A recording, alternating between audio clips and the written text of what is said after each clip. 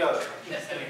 So, a lot of you have already joined the organization on Wheelhouse, so you know how to log in and access it. For some of those who are new advisors and probably don't know, you can easily use Wheelhouse through the TAMUG student organization's Wheelhouse page. Just click on Wheelhouse and it'll pop right up.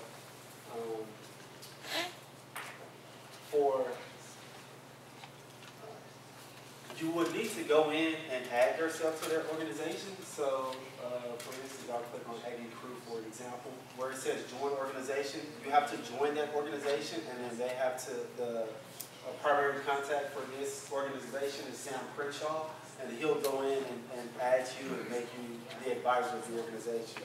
And that will give you access to the club event forms, finance forms like purchase request or funding request, where you can go in and approve all of those things. Before an organization can have an event or come and check out our credit card, everything has to be approved by you. And one of the ways you can go to see what needs to be approved is by clicking right here, and then it says review. So right now it's saying I have 142 items that needs to be reviewed.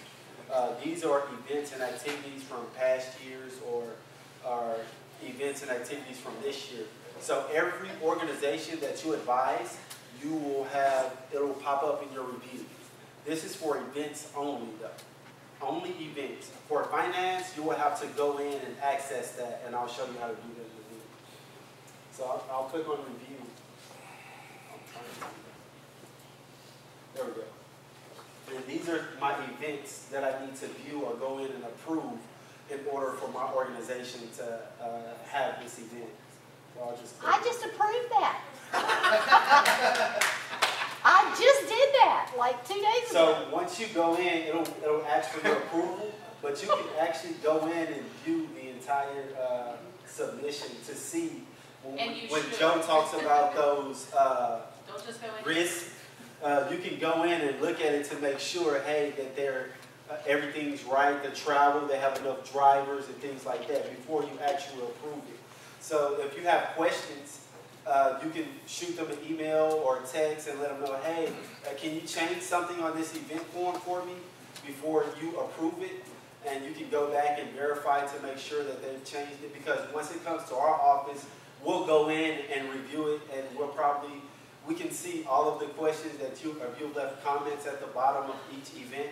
We can see all of those comments, and we can verify to make sure they made the changes that you asked them to make. And sometimes it's not even necessary for them to actually go in and change it. If y'all are having this conversation in the comments section and you ask a question and we can see that they have followed up and given you a solid answer, they don't necessarily have to make the change in the form, because when we go back and look at that event, if something were to occur, we can go back and we'll see all those comments attached as well. So, so they don't, I think it's probably best to have those conversations not in an email or a phone or a text message. It's best to have it right there on that page, because then we can see that those things have been considered. You want it done. So, I mean, keeping it with the event is the best way, whereas I actually have my email every so often, so making that best way. So for finance, you will not get a notification to go in and approve anything on the finance side. You would need to go to the organization page, and there are subtitles. Click on finance, and in finance you can see purchase request or funding request, and you can easily go in, click on any one of these, go in and approve it as their advisor. But for any event request, you will probably get a notification that will remind you, hey, there's been an event submitted by Mass Club. Can you go in and make that approval or review? And on finance things, you will not actually be approving the finance piece. You're going to go to that blue button up there at the top where it says change stage. And you're basically going to move it from advisor approval to student activities departmental approval. So basically that moves it to us, and once you move that request to our office, that's telling us if they want to come to our office and check out a credit card to go make a payment, that you're okay with it, and as long as we're okay with it, then we'll give them a card and let them go make that purchase. And it also helps you with knowing how much money is in your account, because a lot of times organizations will put in a purchase request to come and check out a card to spend $50 at Walmart, but they only have $10 in their account.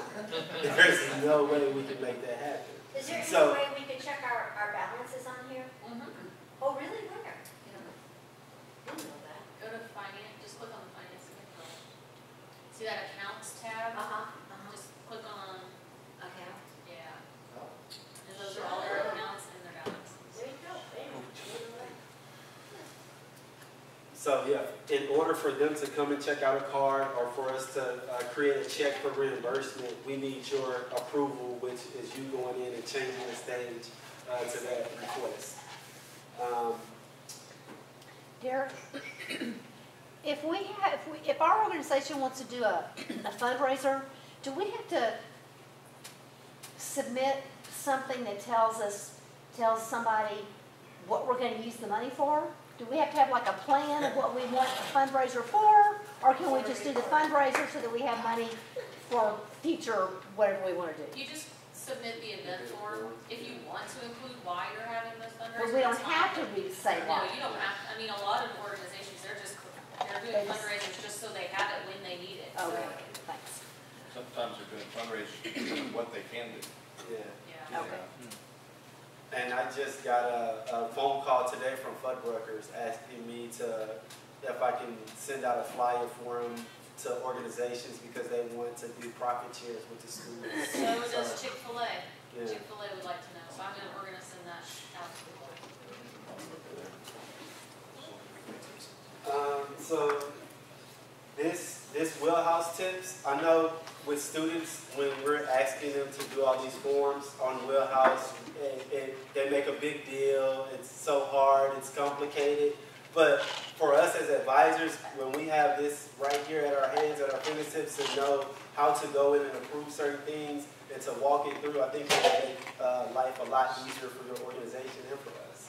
So just to be able to help them navigate this website or this page, it will be helpful. And one thing I do tell the student organization officers about the fact that you do not get a notification about finance requests. So I have told them that you put in a finance request, make sure you tell your advisor to go in and do that, to review it and change the stage on it. Otherwise, they will not know. So hopefully they will be telling you when those things are coming in. So hopefully you won't have to constantly go in and check.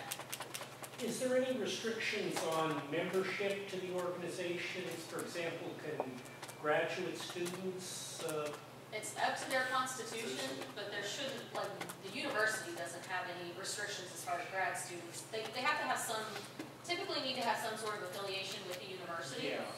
If they are not affiliated with the university, typically our ruling is if there's not something already in the community that they can get involved with that's similar, then we might allow community members to join, but they are really supposed to be university.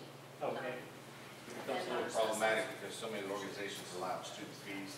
So if you've got somebody in the community that's wanting to go on a trip that's being subsidized by student fees, that's where it gets a little gray. But grad students and undergrad, no problem at all. Okay. We do have community groups that have students here. They have organizations, and it's tied to that community group. But it's still all ran by students here on campus. Okay, so if the organization is taking a trip to the Science Museum and there is a member of the organization who's a non-traditional student who has a child, can the student bring his or her child or children on that trip? As long as it doesn't cost the organization any extra money? I mean, is that allowed? It's up to your organization. If you want to use your funds to pay for that student's child to come on the trip. But I mean, there's no university rule that says you can't bring your children on a and I think you want to make sure university-sponsored that trip. there's a waiver signed for them, just like there is any other member going on the trip.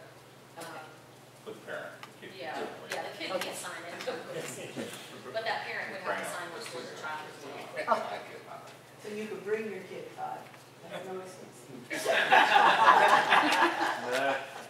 The advisor is not responsible for the budget, and we're not treasurers, right? So it's No, you're not. so if the group's after something that, I mean, we're not having to check their treasury or If they anything. go negative, I'm coming for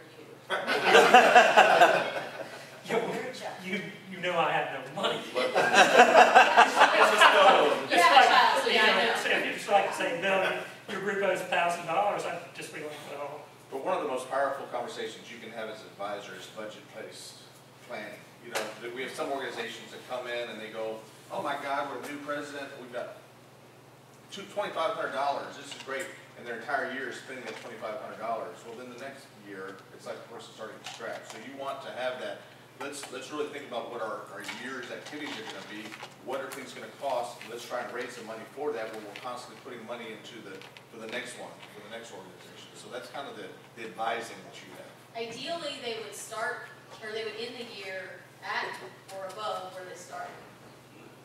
So that the next year can function. Sure. So, Any other questions about accounts, about purchase requests, about event requests, or funding requests? Let's have a great year, guys.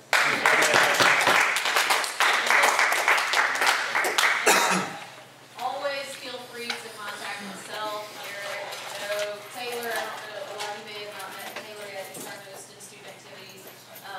Please feel free to contact us if there's ever any questions.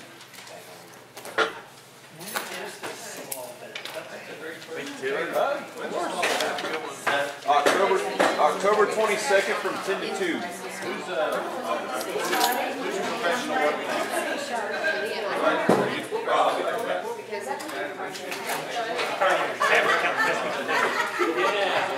If anyone did not sign in, everybody did want to sign in.